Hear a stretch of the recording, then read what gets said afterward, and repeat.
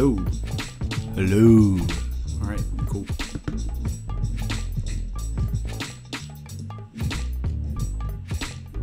Nope. I gotta mute that microphone.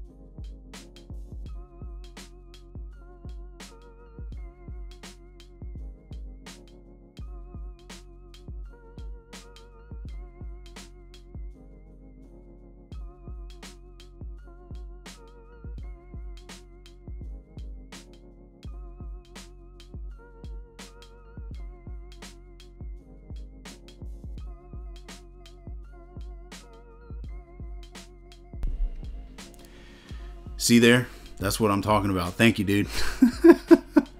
I'm still new to the live stream thing, so some of this stuff is going to be rough, man. I'm trying to get used to this stuff. Anyway, let me redo the intro. My name is Jim Ansel. This is Real Deal Outdoors TV. Tonight, what we're going to be doing is kind of unveiling a product. It's just coming out to market this week. It's by 10,000 Fish, and it's called the CycleBait, and I think you guys are really going to dig this thing. It's pretty cool. But before we get started, I want to thank Mystery Tackle Box. Well, actually, I want to thank Catchco. Catchco are the ones that are sponsoring this video. They sent me this lure to check it out, and I'm going to do the best that I can to represent this lure really well for you guys tonight. It looks like something really cool. It's a unique take on the spinnerbait, and it's definitely something different that I haven't really seen before. So I got some B-roll queued up for you guys here tonight, and hopefully that is all going to work. Again, I'm new to this thing, so first thing I want to do for you guys is I'm going to roll a promotional video that Catchco sent to me, and it's going to give you guys kind of an idea what the action of this lure is going to look like. It looks really great in the water. You know how you got your traditional spinnerbait, and it kind of runs true in the water. It runs straight. Well, this thing, because the way that it's designed, actually runs like a bait fish, so it'll get a swimming action going on. It swims back and forth. So I want to show you guys that right now. Let me see if I can cue that up real quick. And here we go.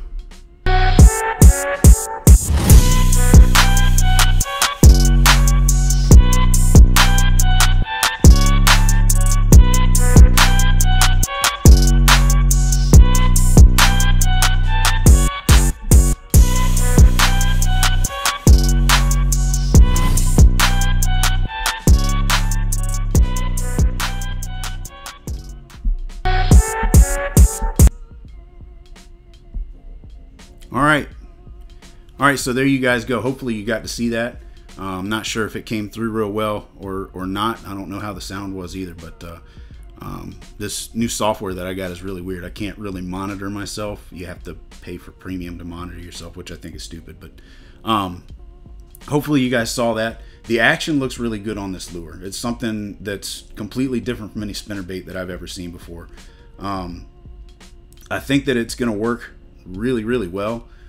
It definitely is going to add a whole nother level of realism to your spinnerbait fishing. And they say that the best thing to pair this guy up with is with like the Yodo worm. And I got some of these over here. This is the new Yodo worm right here. It's got a really, really, really long tapered tail, and this thing just dances around like absolute crazy. It's something different as well. There are a couple lures out there kind of like this, but this thing, just the action of this is just incredible, and it's supposed to work really well with this guy. I haven't had a chance to try these out yet because the fishing around here has just been really stale. As you guys know, it's the middle of winter, and it's been a warm winter, but the water is cold enough that the bass have kind of shut down, so there's not a whole lot going on out there. Now I'm going to take you guys through a couple of the specs on this thing. And hold on, here we go.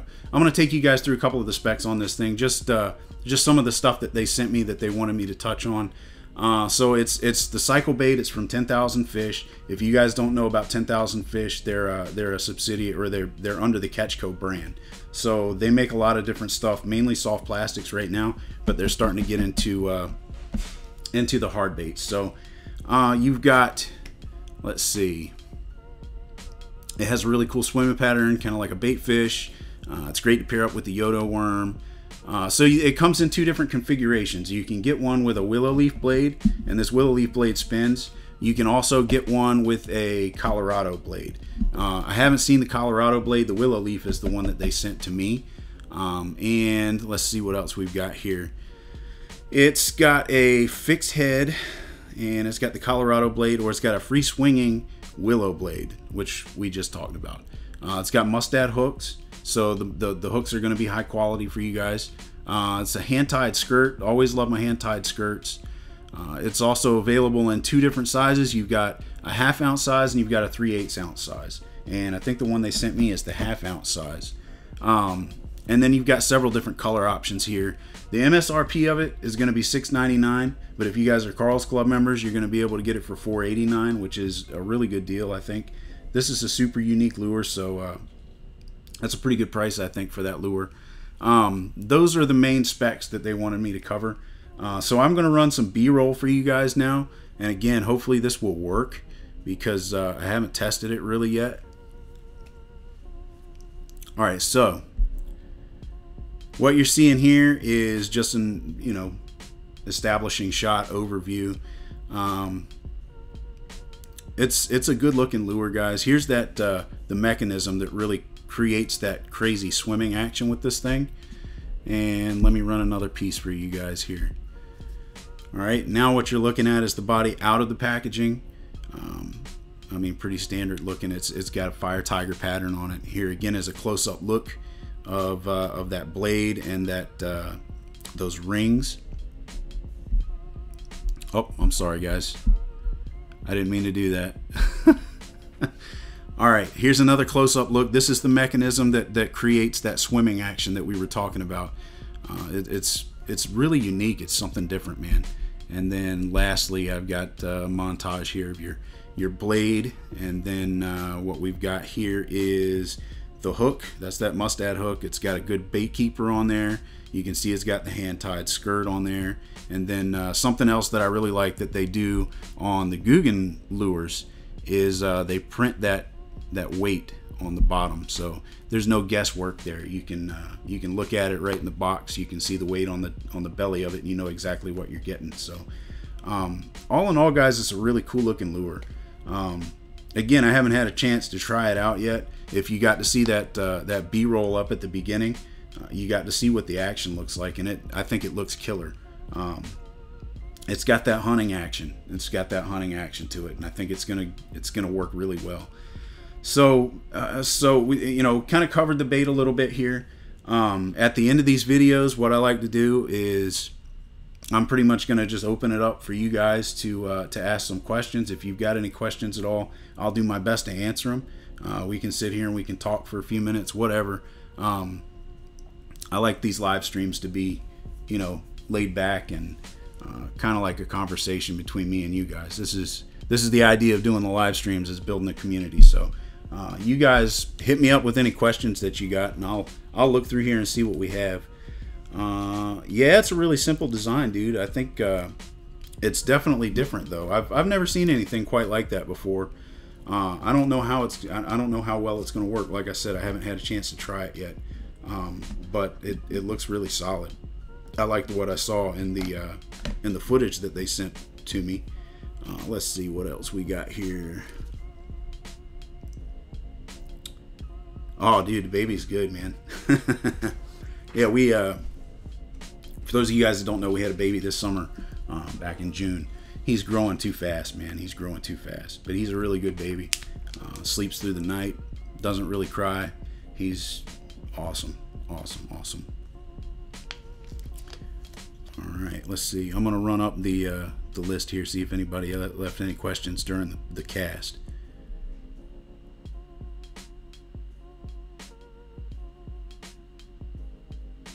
Yeah, I think it is a pretty good idea, Bradley. Yeah, I think it is a good idea. I like what they did here. The two rings, that's something I wouldn't have thought about, but it definitely creates a really cool action. So I can't wait to get it out and give it a try. Oh, congrats, dude! 2 months. Yeah, mine's getting close to 6, dude. He's already almost a half a year old. It's crazy. And he's doing new things all the time. So, Hang, yo, I'll give you a shout out, Hang. What's up?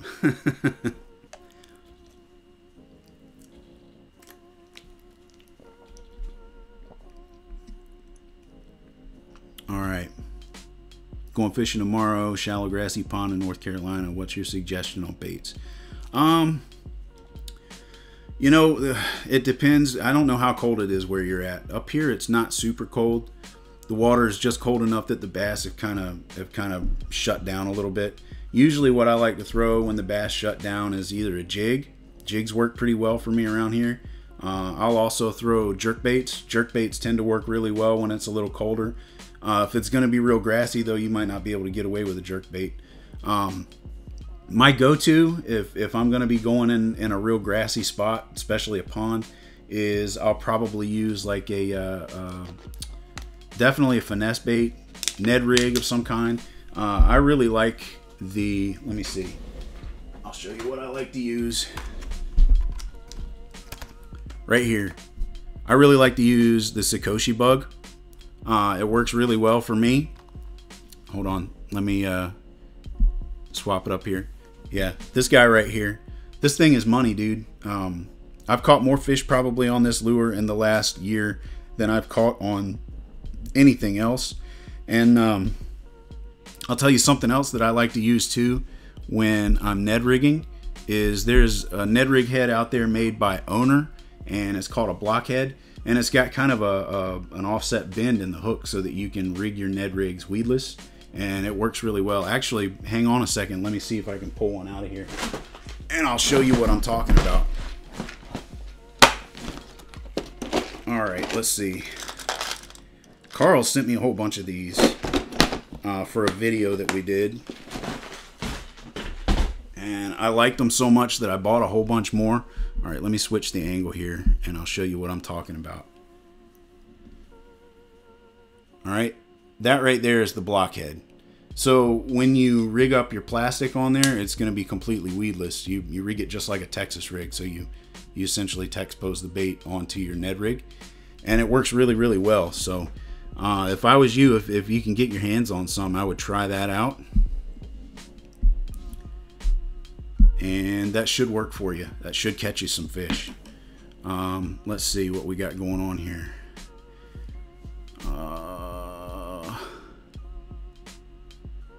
Rage swimmer or saucy swimmer Guggen baits. It's okay. So this is a question from Hang here. It says, should I get the Rage swimmer or the saucy swimmer from Guggen baits? Actually, both of them are really good. I've been working with Ketchco, so I've been getting a lot more of the Ketchco baits and Guggen Squad. Well, I don't think the soft plastics fall under Ketchco. I'm not real sure, but I've been getting a lot of the Guggen baits, and yeah, their saucy swimmer works really well. But you can't go wrong with a Rage either. So it's really up to you. They both work pretty equally as well. You still don't have solid ice in Michigan? That's pretty bad, dude. Yeah, it's been warm here. There hasn't really been a winter so far. We're in mid-December, and I got a tree out in the yard that just bloomed. If that tells you anything, it's pretty ridiculous. I should be duck hunting right now, and there's no ducks down here. Hasn't gotten cold enough up north to push them down, so it's been pretty bad. Let's see. Life's boring in Canada. Squishy fishy. Is it still was it locked up in Canada? Everything iced up? I'm sure it's cold up in Canada. It's just not cold down here. Let's see. A 4-inch crawl. Yeah, you might be able to get away with a 4-inch crawl. Are you talking about like Texas rigging it or putting it on a jig or what? I would probably put it on a jig. But you'd probably catch with a 4-inch crawl right now. It's like I said, it's not super cold out there, so you may be able to get away with using a lot of the lures that you would use any other time of year. I don't know. The water here is cold enough that they've gone into their winter habits. So let's see. You tend to go smaller. Let's see what we got here.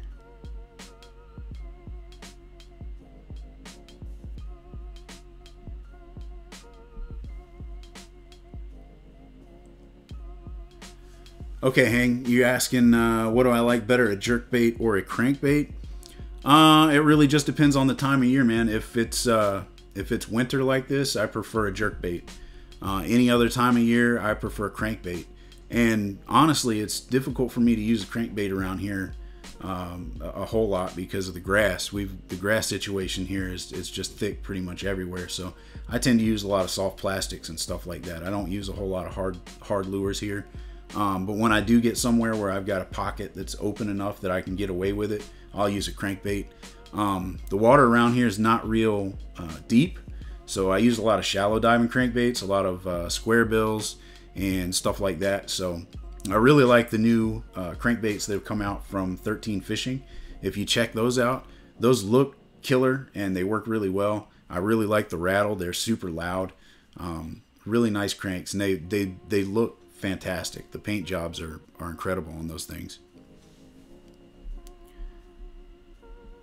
Oh, dude's helping me out. Yes, please make sure you hit that thumbs up button. I appreciate it, man. So anyway, guys, I'm hoping that I'm going to be able to do this probably once a week. If not once a week, maybe once every couple of weeks. I'm talking about getting my cousin to come over here and help me out. He's maybe going to run this computer so that I don't have to keep looking over here at the computer screen and hitting all the buttons and doing all that. So he's going to kind of maybe run the show for me. Something else that I've been kicking around is maybe doing some interviews, maybe getting some pros to come on here and talk, maybe some other YouTubers to come on here and talk. And something a lot of you guys probably don't know about me is I worked in the music industry for a lot of years. I worked with a lot of big name rock bands and stuff like that. So I'm hoping maybe I can get some of those guys to come on here and talk as well. Some stuff that maybe you guys aren't so into, but a lot of those guys I know fish, and some of them really love to fish, especially bass fish.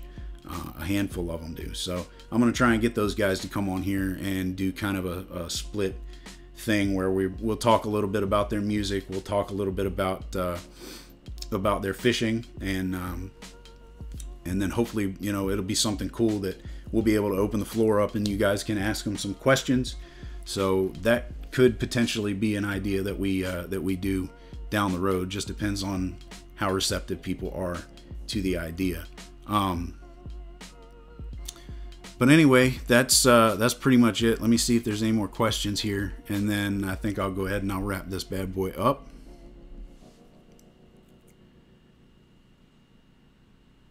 Okay, the Whopper Plopper. Yeah, Whopper Ploppers are great, man. It wouldn't be like the only lure that I would ever use, because as most of you guys, I know all you guys know, topwater's really only popping a portion of the year. You can get away with using topwater pretty much during, you know, all summertime, springtime, fall time, but it's really popping in the spring and the fall. You know, when it gets really hot, those bass like to go down a little deeper to hit that cooler water. Yeah, Whopper Ploppers are awesome. That's one of my favorites. It's got a great action, catch a lot of fish with those things. Just topwater in general for me. I really love regular poppers. That's always been one of my favorite lures. And again, 13 Fishing just came out with one this year that I'm really digging, called the Poppy McPopface. Those things are pretty sweet. Definitely check those out if you get the chance to.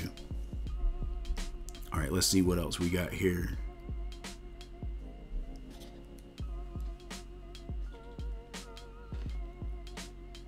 Oh, dude, that's crazy, Hang. I actually used to play the clarinet when I was in high school, or I was in junior high school, and I played in the junior high band, and then I played for 1 year in the marching band in high school, and I played clarinet. So that's kind of sort of what got me started. I don't play any instruments like that anymore. Now I play bass, drums, guitar, I sing, I do a lot of that kind of stuff.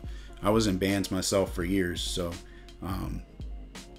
rock bands and metal bands and stuff like that mainly. But all right, let's see what else we got going on here.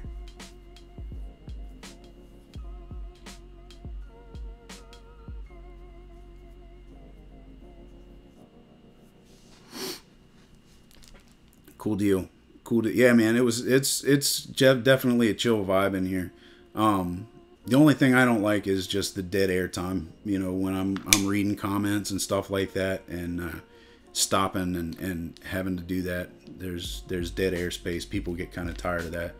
And I hate that I say all the time. At least when I do my regular videos, I can go back and edit all that out. But I'm hoping if I get somebody in here to help me, you know, they can go through the comment section and write down the ones that, you know, they think would be great for me to answer. And then I can just, you know, pick them up off a sheet or something like that. It should make everything run a little bit smoother. Pretty much all my success from July to September. Yeah, man, July and September. Well, down here it gets super hot. I'm sure in Canada it doesn't get, you know, it probably doesn't break 100 degrees in Canada on a regular basis. I don't know for sure because I haven't really been up there before. But I know it's a little cooler up that way. Down here in the summertime, and I'm only midway in the United States. I live in North Carolina, so that's like the midway point. It gets really hot, dude. It can get up to like 110 degrees sometimes with the heat index during the summer, and it's, you know, top water just it doesn't work. You may be able to go out and catch a few on top water late in the evening, like twilight time, and maybe super early in the morning. But I really don't have this. This is a weird fishery where I'm at because it's brackish, so it's saltwater and freshwater. There's a lot of saltwater mixed in. It's enough saltwater that saltwater species live in here. So you might go out bass fishing and catch speckled trout or flounder or redfish or striper. There's all kinds of stuff in here, and it gets really hot and top water just locks up. It doesn't really work real well. So went out in a kayak 7 a.m. and lost a 10-pounder, 3 casts, and lost my plopper. Oh man, lost your plop. Yeah, I hate it when that happens, dude. I've lost some expensive lures. I lose lures like it ain't nobody's business, man.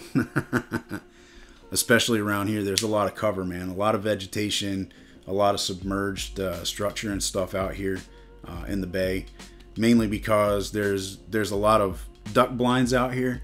And a lot of times these guys, when their duck blinds or when it ices up in the bay and the ice starts to move, it'll cut those duck blinds down and they'll sink, and you've got just tons of submerged structure out there. All kinds of, it's like a duck blind graveyard. There's all kinds of wood and stuff out there to get hung up on, get snagged on. So it's challenging. It's challenging to use hard lures, anything with a treble hook. There's a couple of deeper holes though, and I like to use rattle traps. That's mainly what I catch my striper on out here. Yeah, bass with saltwater fish, man. It's a mixed bag. You never know what you're gonna get. I mean, we've even what was it, a couple of years ago, you know, that O-Search where they track the sharks. They put the tracking tags on them and they see where they go. We had a tiger shark swim up in here a couple of years ago, which that's kind of scary because I've, you know, swam in this water my entire life.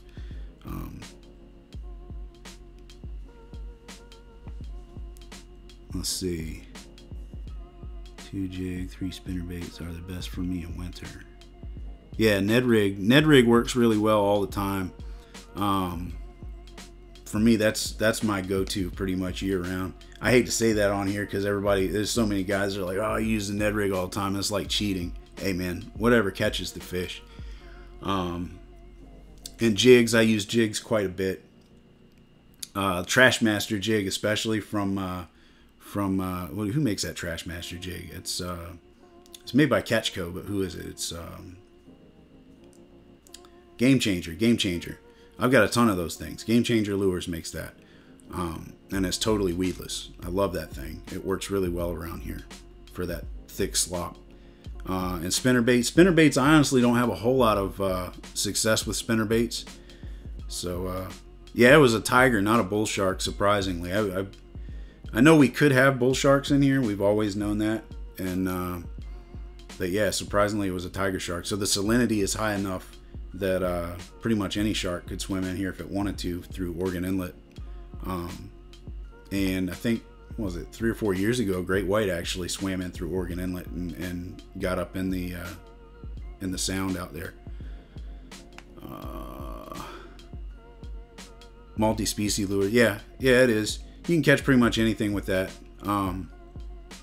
As far as freshwater species go around here, where the spinnerbait's concerned, we don't have a whole lot other than largemouth that would eat it. Out here in my fishery, we don't have smallies. Every now and then you'll catch a pickerel, which is like a pike, but they're few and far between. I don't catch them very often. Other than that, it's just a grinnell or a bowfin. We got a lot of those out here. They'll tear your stuff up. I always hate catching a bowfin on a nice new lure. They chew it all up and tear it to pieces. My favorite lure. Okay. That's hard, man. I've got so much tackle in here. It's really hard. Honestly, right now, my favorite lure is that Sakoshi bug that I showed you guys. Let me see here. Yeah, right now this is my favorite lure, paired up with this right here, the blockhead. That's my favorite combination right now because I catch so many fish with it. But if you're talking about like my favorite hard lure, it's hard for me to say because I don't use them so much. If I had to choose, I would say a topwater popper, and it does matter which ones because some of them work a little bit differently. Some of the new poppers that they've been coming out with over the last couple of years, I hate them because they don't really chug. I like a popper that'll really chug. These new poppers that they're coming out with, they don't really chug. They more walk the dog. Some of you guys might know what I'm talking about. The mouth is designed a little bit differently, and you can't really get a good chug out of it. Those new Poppy McPop faces that came out from 13 Fishing this year, those are awesome. They give you a really nasty chug. But most of the new poppers that they've been coming out with, I just don't really care for them because they do that walk the dog. And I know that there's benefits to that. Like if you're good at walking the dog, that lure is going to stay in one place a little bit longer because you can work it that way to where it doesn't take off or anything like that. I just don't like it. It's harder for me to work it. I feel a lot of times like all I'm doing is making a bunch of noise and scaring the fish. So I would rather just use one of those chuggers. A spook, yeah, a spook works pretty good, man. I don't use walk the dog style lures so much, mainly because there's so much grass around here. There's a lot of really thick vegetation, especially in the bay out here. There's not a lot of I don't fish a lot of your traditional type of pond settings and lake settings and stuff like that. It's definitely a different world here. And to answer your question before, well, it wasn't really a question, but how do bass survive in such salt intense waters? I really don't know. I don't know what their tolerance is for salt. I don't know what the salinity is here. I don't know how salty it's got to be for a shark to be able to survive in waters like this. But we catch skates and rays out here all the time, and they're closely related to sharks. So it's pretty weird, man. It's crazy. Again, and the salinity out here changes all the time. If we get a good hard rain, that'll drop the salinity level. If it doesn't rain for a while, we get a good wind to come in here and blow the water out because it's wind-blown tides, and then the water comes back in, the salinity level will rise.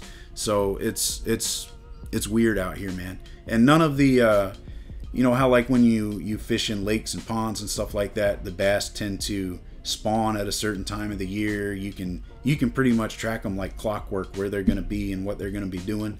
That's not so true out here. It's a little more difficult to pinpoint what they're doing. You got to go out there and kind of play around a little while until you find the patterns. Torpedoes, yeah, I've got some torpedoes. The torpedoes that I got are old torpedoes. I haven't bought a torpedo for myself in a long time. I got some of my grandpa's old tiny torpedoes. That, and I've got you can't really see them on the wall back here. I've got some torpedoes and some devil horses, old school wooden lure. It's antique that are kind of like torpedoes. The old timers said them things, they were dynamite back in the day. I have another question. What's your favorite crappie lure? That's a good question, man. I don't really know. For crappie, I typically just use a grub on a jig head, and I'll dangle that on you know, a little bit below a bobber. That's how I fish crappie around here. I use a float, and whatever the level is that those crappie are hanging out at, that's where I'll set that bobber, and I'll just jig that thing around. I'm not a real big crappie fisherman. People hate that about me. I'm pretty close-minded. I'm all about the bass, man. I'm all about the bass. I got a buddy of mine who likes to go crappie fishing and cat fishing, and he does all kinds of stuff, man. And he's always inviting me to go out, and I'm like, nah, man. I think I'm gonna go catch some bass. And he gets mad at me, thinks I don't like him. I just like bass fishing.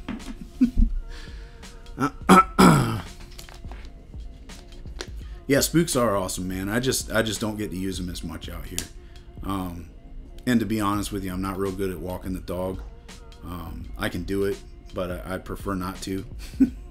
I prefer to use a technique that I'm good at, that I'm more confident with. So that's pretty much why I do what I do. But anyway, guys, I appreciate y'all hanging around, asking questions, and hanging out with me for a while. I'm gonna go ahead and I'm gonna shut this bad boy down.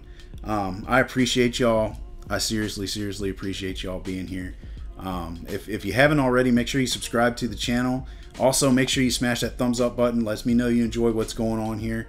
And if I don't see you before Christmas time, Merry Christmas and Happy New Year to you guys, and tight lines until next time.